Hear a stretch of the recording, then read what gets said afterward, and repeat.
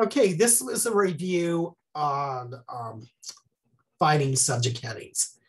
So I can't emphasize enough the importance of this page. I have given you a nice, what I call crossword clues. And I basically went by some of the suggested topics that Instructor Higgins has provided to you.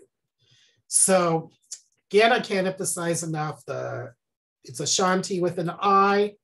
You'll probably need to use terms such as this because there's a rapper that happens to be named Ashanti that could,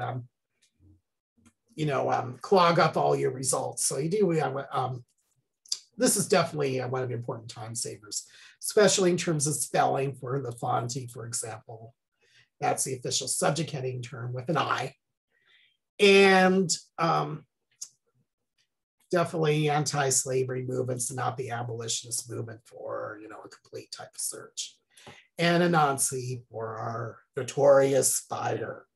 So this is definitely where you can go to get those clues.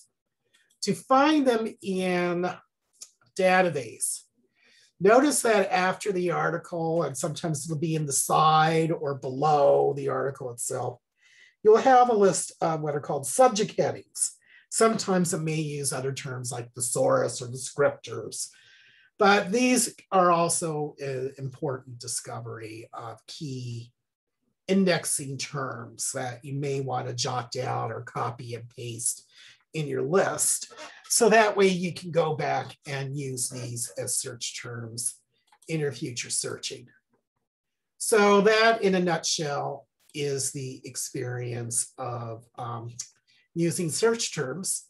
So thanks for listening to this review, and this is the end of this review section.